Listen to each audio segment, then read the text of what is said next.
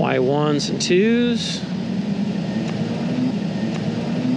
Oh, did I just get pooped on? What the heck? This video is brought to you in part by TruTech Tools. Quality tools, essential support.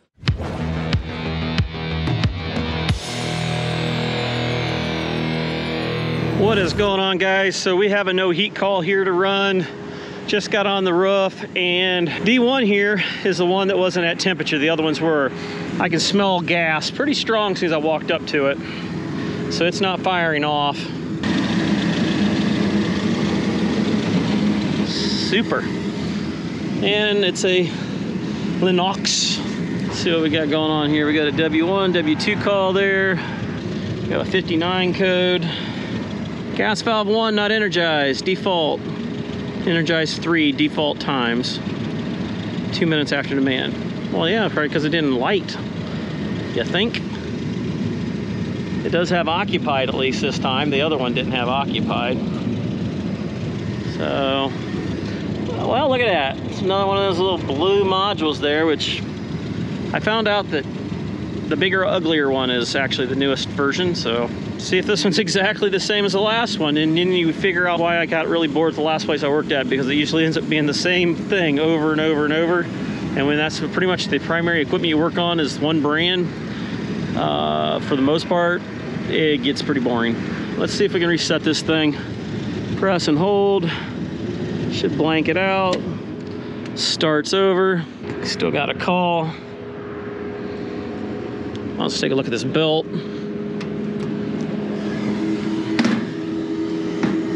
Pretty tight. Woo!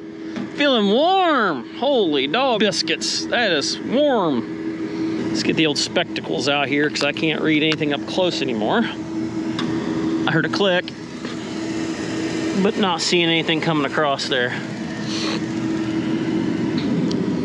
Up, up, up, up, up. Woo! Smelly, smelly. All right, let's watch this happen again. So the spark module must be working, but we're only getting a little bit, probably a couple flames across. Definitely not getting down to the flame sensor. So let's watch this again. So we're probably getting it right down in here. Yeah, look at that. Look how those left chambers right there are pretty burnt. Now they even said themselves they thought maybe it'd be the heat exchanger. Yep, see we got 3 of them like heat exchanger. Yep, that's it. Well, in this case here, being the burners look like they got enough rust on the ends of them, chances are they are completely needing cleaned and probably have crap in the crossovers. Let's go ahead and shut this off. Hopefully this one actually has a breaker. We can do 2 things here. We can check the heat exchanger first, which would save us a lot of time. If it's garbage, we can like quit right away. There we go. Check the bearings on the blower. Don't feel any shaky. Looks like that's actually fairly straight, which is kind of nice and surprising. We can probably see that best from that rear panel back there. Well, yeah, not horrible. We could probably look at the back side a little bit better. Yeah, that motor is a little warm. Depending on the voltage you're running, it should be somewhere between 6.2 and 6.2. That's weird. Same thing both ways. Full load amps. Let's go 6.2. Well, let's put this back together. We'll look at the back side. Let's see if we can get this thing cleaned up and running for now. I don't know why they didn't do this like they do the residential, but if they would have had a burner bracket across there, it would have been pretty easy. It would appear that they haven't been pulled out since the time they were installed. Yeah, it looks, oh yeah, look at that. Oh yeah, that's nice. Man, that bad boy is rusted. McGrimace would be happy. Well, there you go. Flame sensor don't look too bad. We'll just go up and down with it this time. I'm not going to get too crazy and break the ceramic. Move on to the next, because some of these are pretty bad. The middle's not the big issue. It's these crossovers, which may have to run piece of sheet metal through there to clean that out. Yeah, this one's pretty bad too. This one might end up getting put on the other side, upside down if it needs to be. There's really no right side up, but I always kind of like to have this side like this. So we're gonna put the two crap ones at the very end, and it's gonna be the crossover section on the right and the crossover section on the left. Putting this hunk of poop right down here in the spot. Putting this one with the crappy, out like that, towards the left. You put one of the bad ones in the middle, and it pretty much kills your chain going all the way down to the flame sensor. Okay, we got all the screws in there except for one on each side of that one. Let's see if this Nancy Pantsy fancy little hunk junk will run. That about sucks. I wonder what our gas pressure is. There are my most popular apps I've got. Come on, you can do it. Man, I don't thread for crap. All right, let's turn this thing on. Let's reset it. There we go. That time I did it a little bit better, maybe. Oh, I got that flex connector crap right there coming up. This is an 06. Holy mackerel. 0.3. That was pretty impressive. If it was a spider web or something like that, which it could be, but usually you get a little more pressure than that on the outgoing side. It's just you wouldn't have it at the ends of the orifices. There it goes. Slowly, slowly, slowly. Come on, slowly, slowly. Yeah, it's not getting it. We're not even getting up to an inch. Let's see what our incoming pressure is. Let's go ahead and stop this thing. All right, we got 5 inches of water column coming in. That's an inch over the 3.5 mark. I mean, it ain't great, but it would work. This is a 2-stage valve. Makes me wonder, are we getting power on all terminals so that it's firing on high and then dropping to low? We can check that here. Obviously the gas valve is not going to open because we don't have the plug in it. Somebody keeps asking how I'm hanging things on my meter. It's got a place on it. It's just part of it. Yeah, we got it on 1. Nothing on 2. I don't know what the normal order is on this. If it normally does 2 at the same time, and this thing's smart enough, if you jump them together, it's not gonna work right. 27, jump over to this other one, nothing. So we only got it on W1. Now, you know these plugs can be garbage. This is gonna trip out the limit and give us a false reading if I can get this stupid thing unplugged. So when I did that, it's gonna pressure switches, all that crap, they're all gonna be. It may need to look too to see if it got anything in line with that W2 that's possibly breaking it. All right, there we go. Y1s and 2s. Oh, did I just get pooped on? What the hell? I think somebody's throwing something. Yeah, somebody threw something. What the hell? Yeah, somebody threw something. Or it could be one of the 5,000 birds that just went by. Now that we plugged that back in, let's see if we get 24 volts on both terminals. 27, going to the other one. Now we got 27 volts on high. Look at that crap. Look at that, and then the meter shuts off. All right, now let's go ahead and try putting it back together. Everything else in this whole thing is like horrible shape. That's kind of why I thought maybe that might be it. Here's high and low, there's gas valves. So you got high, you got low getting powered off the ignition module, it looks like. And then you've got high coming off the, looks like a plug. I mean, you got a plug here, you got a plug there. So we know we got 24 volts. The valve's not opening up. I have a bad feeling about the module. But man, we could order burners, gas valve, and spark ignition. This thing's a piece of cake. Yeah, you know what? They need a gas valve, control module, and whatever else. That's what we're getting them. And we're gonna tell them what they need. We're gonna order a new gas valve, control module, 11 burners. And if they got other issues after that, we'll deal with it then. Guess who's back? All right. We've got goodies from Linux. Had to buy next day air, otherwise I was gonna wait forever for it. We got flame sensor, igniter, burners, and ignition module. Figured why not? They asked if I needed them. Figured might as well get them. It's not gonna hurt the way everything else was in horrible shape. So let's get a couple things out of there that don't belong. And let's get up there on the roof. All right, let's go ahead and turn this off. See if we can get this thing swapped out with Wholesome Goodnesses. They got more money in the box, and I think they do the burner. It looks a little bit nicer than last time, that's for certain. Gas valve. Looked like it was the same one to me, so we're good there. Ground yourself. Okay. We got that. As usual, what I usually do is I put it in the decision maker's ballpark and tell them, hey, here's my concerns. Here's what I think should be done. And then if they don't do it, I mark it on the paperwork. Hey, customer declined doing whatever it is I recommended. That way, if it goes out later, then they can't count it as a callback. They can't say that we missed anything. It's putting everything documented, and you can't say that, you know, we didn't do them a good job. It just pretty much covers you for all that. You know what I just noticed? The award for the most pitiful install goes to this guy. Let's put the shutoff valve after the union. That is super smart there. We're gonna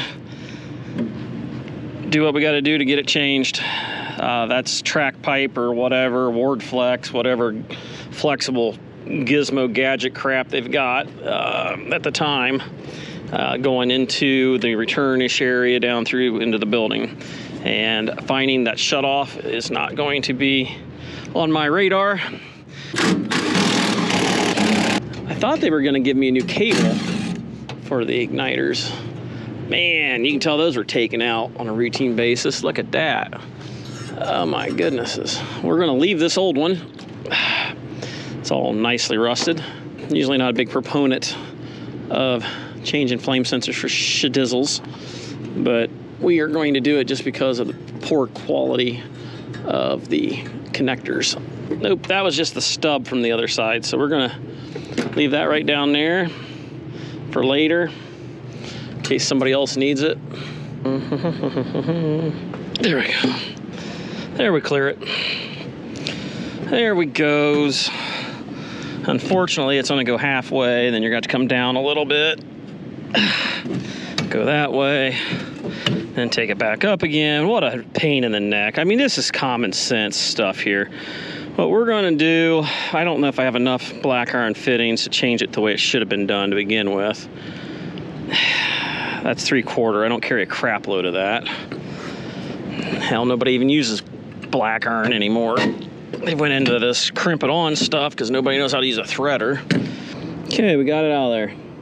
So in theory, the only thing we're gonna need to redope is that. We'll use the pipe as our vice stand.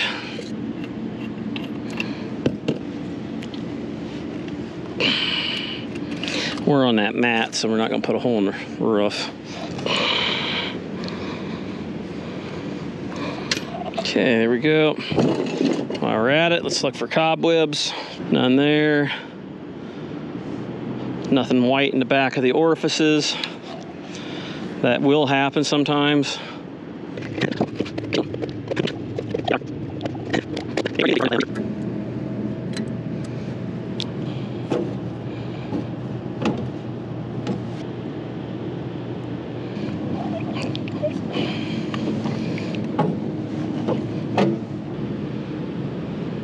Huh?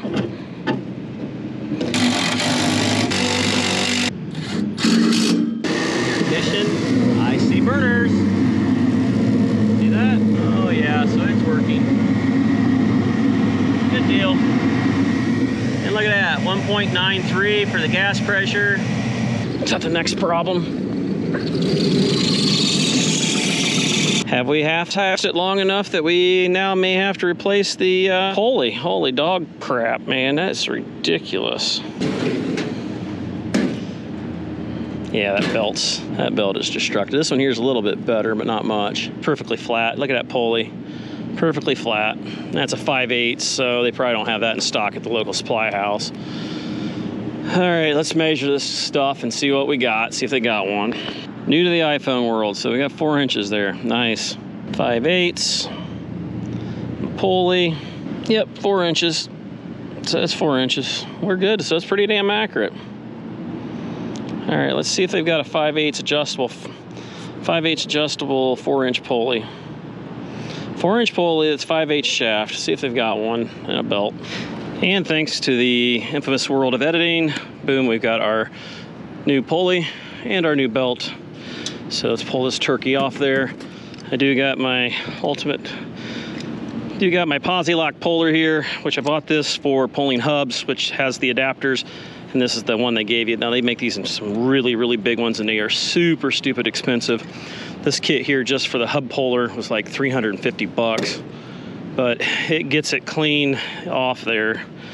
And after breaking some of the cheaper ones, I was willing to spend it, and unfortunately, TruTech Tools doesn't sell that.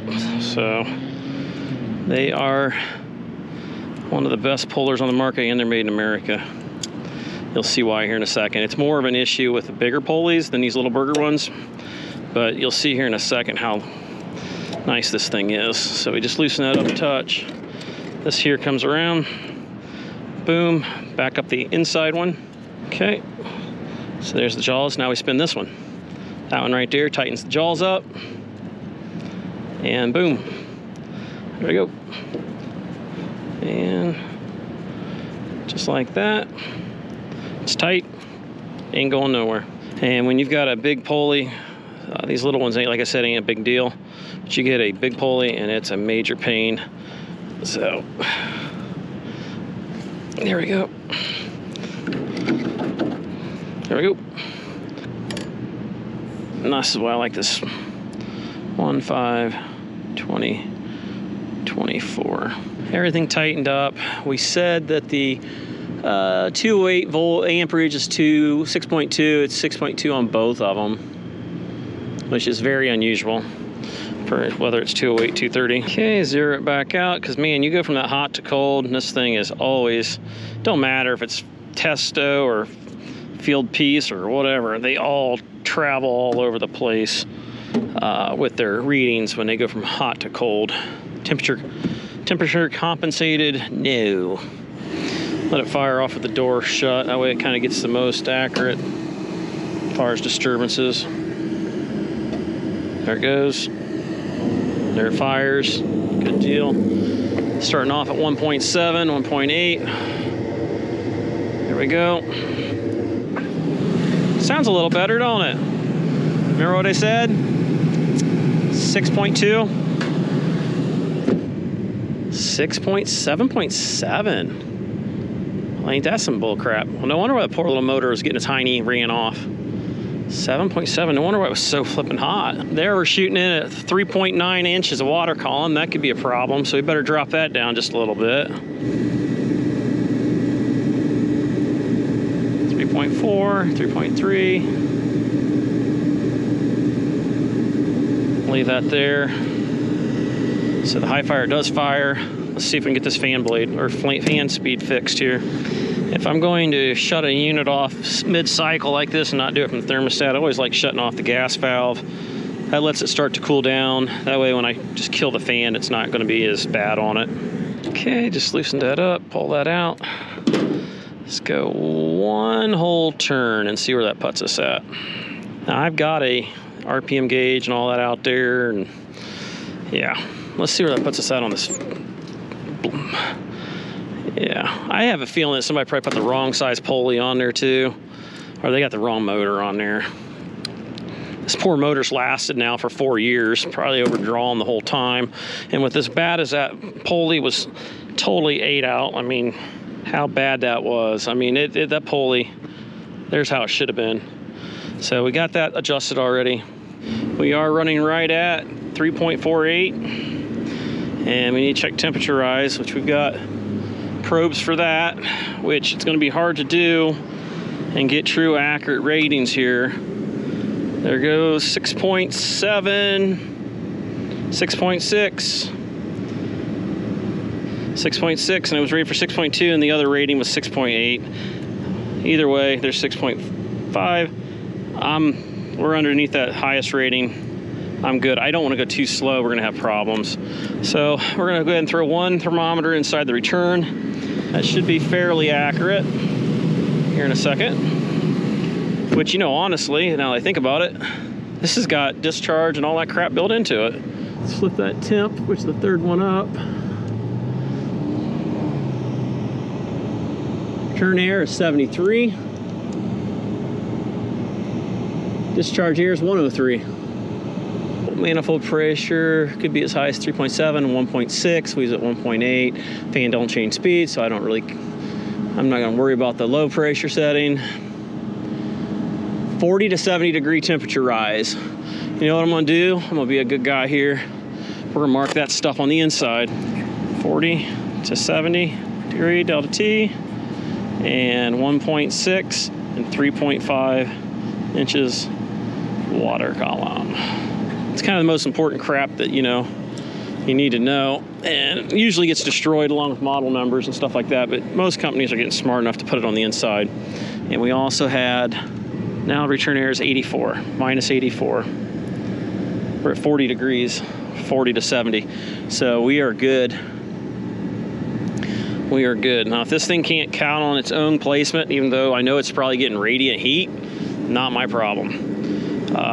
Let's go ahead and pull this panel here. We'll see if we can get an actual measurement out of the discharge air. So we can stick that bad dog right there like that. Don't know if it's really going to classify as return or radiant heat, because I don't know if it feels good over here, man. This feels beautiful.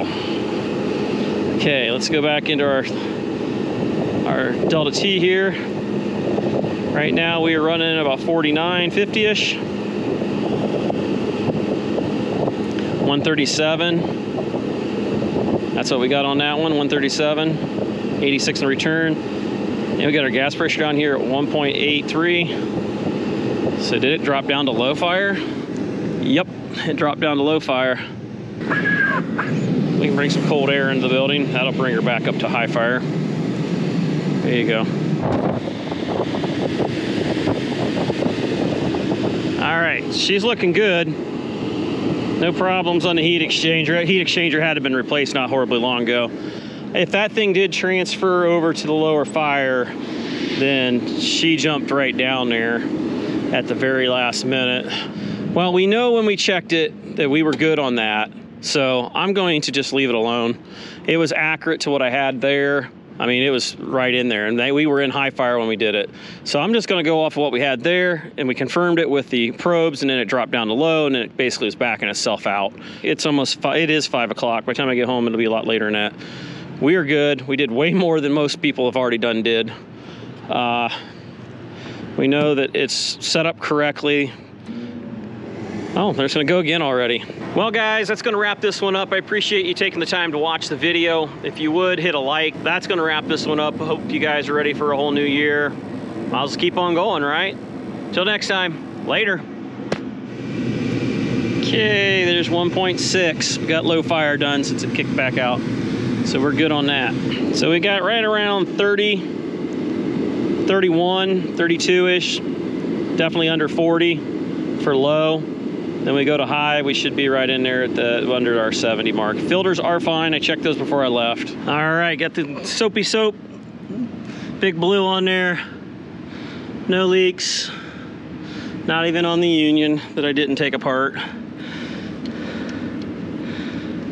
Yeah, like I said, right there's a crappy freaking design they did. No leaks on that back area either. Got that sprayed, got all that back in there sprayed. All right, got the wire ties on there. Good to go.